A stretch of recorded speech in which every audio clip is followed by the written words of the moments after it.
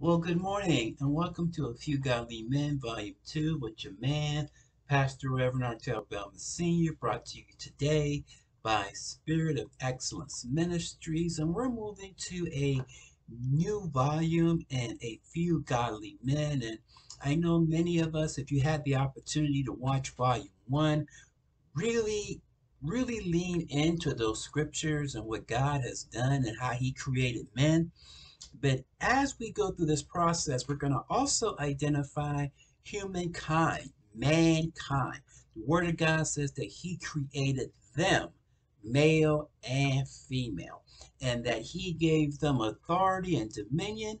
But when the sin nature showed up, God had to deal with the sin nature, and the blame game shows up, and anxiety shows up, and depression shows up. But hey, let me share this with you. God is always ever present to be with us if we choose Him. So, and the first one was Seth. And when we look at chapter 5 as we begin volume 2, it really deals with the generations that came out of Adam.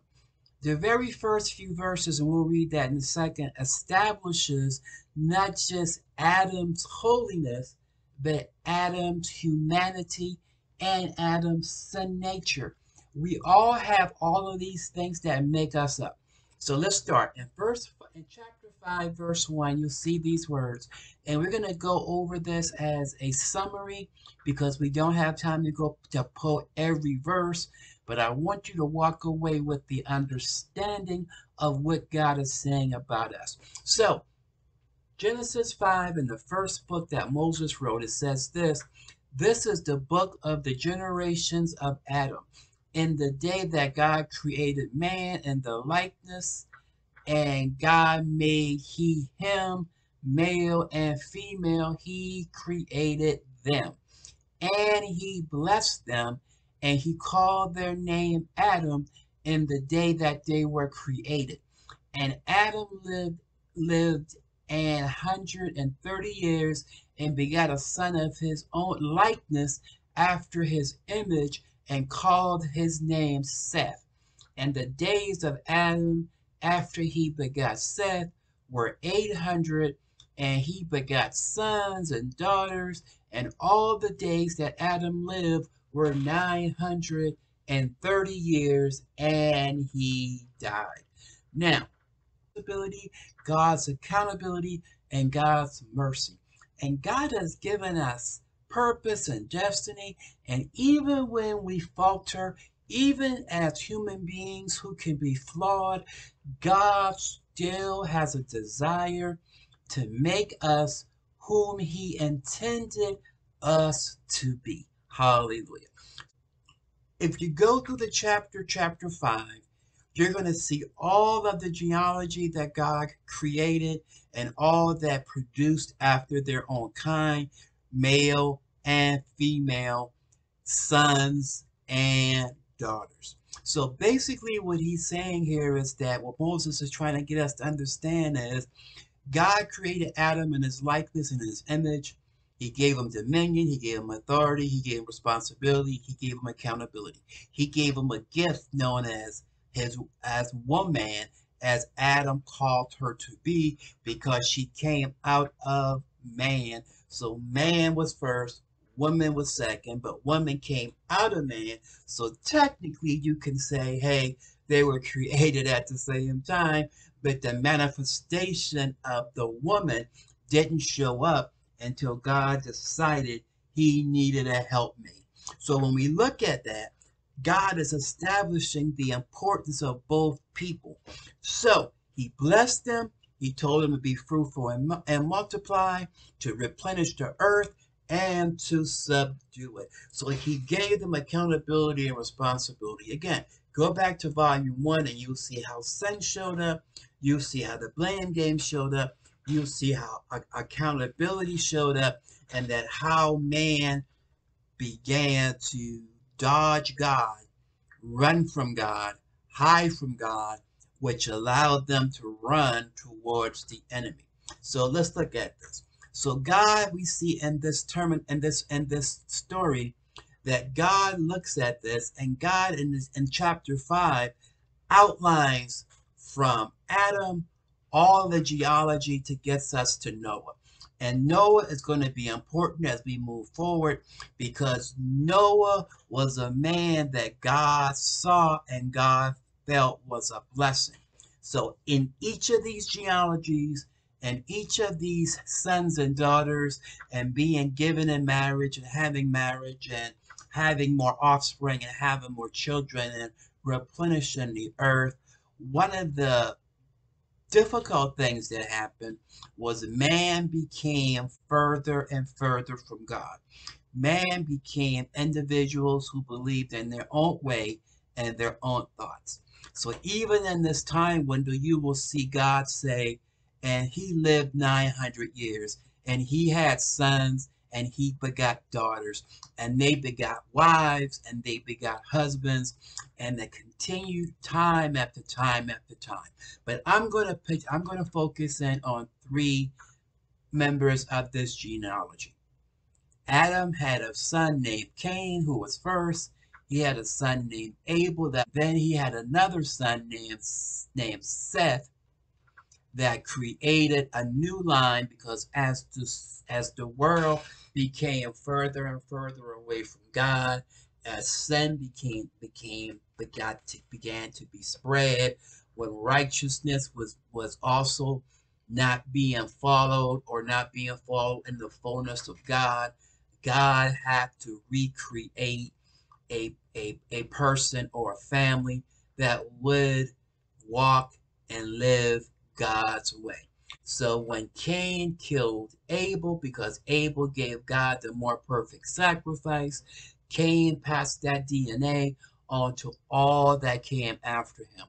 When Adam sinned and fell short of the glory of God, he passed that on through the generations. But Adam also passed on righteousness. He passed on the love of God.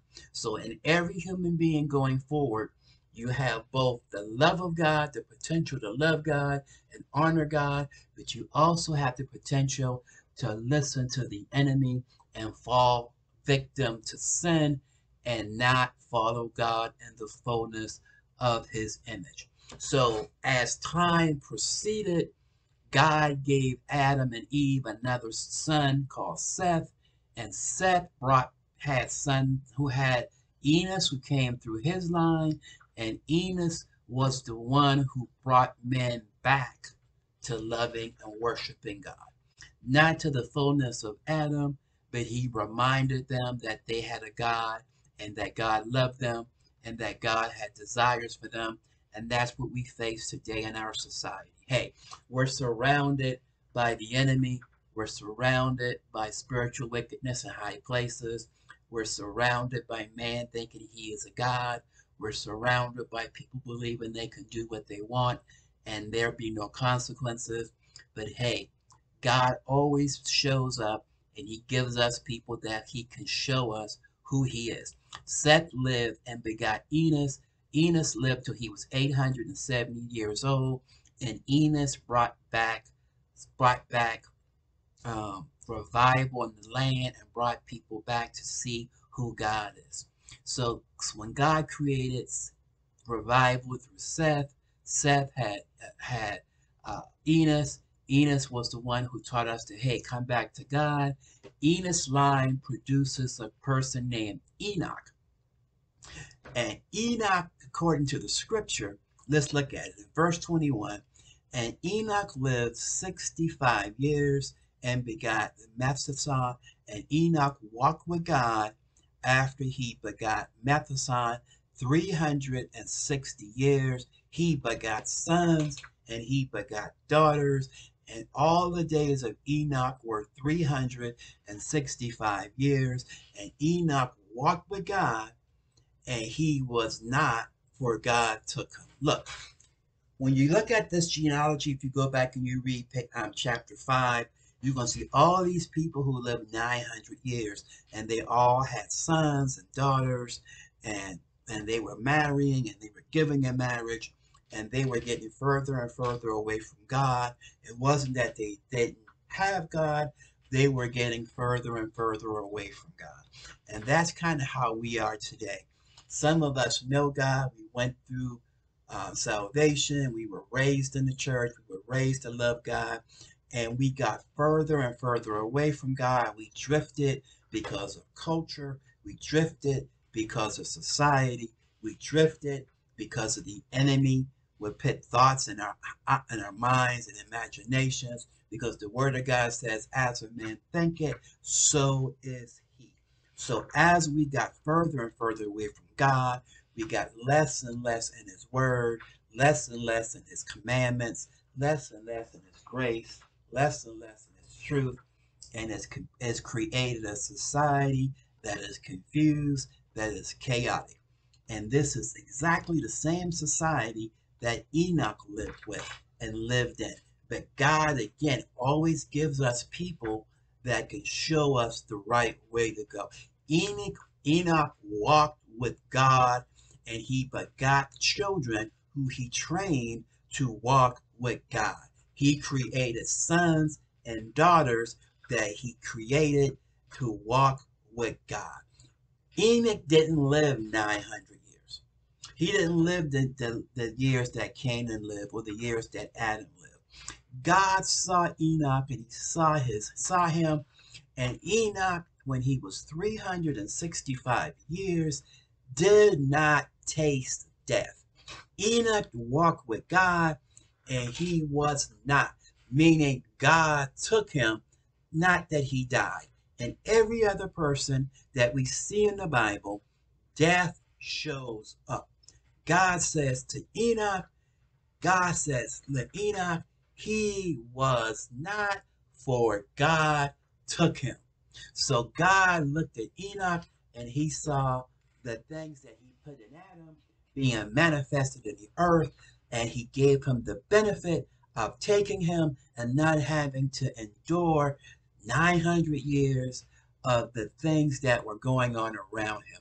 Isn't it just like God that he took us in the midst of our drama, in the midst of our situation, and yet he still blesses us and blesses mankind?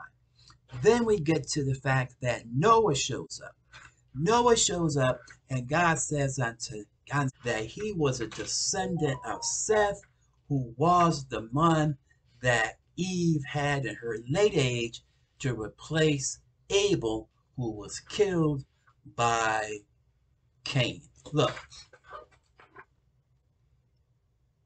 God knows the society that we're in. And God knows that man can be corrupt, and God knows that man can still be saved. Jesus put it this way. Jesus said when he was on the cross to get us saved, he said, Father, forgive them, for they know not what they do. In our society today, there are people who do not know what they do. And it is up to us as believers, as the descendants of Noah, as the descendants of Enoch, as the descendants of Adam, as a descendant of Seth. It is up to us who have chosen Jesus Christ as Lord and Savior to forgive people because they don't know what they do. They make decisions, they make choices, they create theologies, they create philosophies that may not align to God's word. And we have to be ones who pray, who believe God, that we can be walking epistles read of man, and that we can bring all mankind to the kingdom. Yes, there are those who won't make it to the kingdom, but it is our desire to reflect the heart of God, and it's God's heart that none should perish, but that all should come to everlasting life. Hey, may God bless you. Hey, may God keep you. Hey, may God prosper you. And hey, we pray and we believe in faith because that's God's plan for us. In episode 2, we're going to look at God having to come in accountability and how Noah had to do the things that God has requested him to do because he found favor with God. Hey, May the favor of God protect all of us and surround us. In Jesus' name, God bless you. Have a smile upon you.